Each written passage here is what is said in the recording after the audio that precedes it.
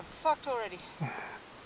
Anyway, as science and understanding of viruses and bacteria and small phytoplankton has improved, we now understand that they provide a very important link between primary productivity, that's all the phytoplankton, the grassy stuff doing their things, and the way nutrients are recycled and how that's all fed up into the higher trophic levels or the charismatic megafauna, the whales and the seals.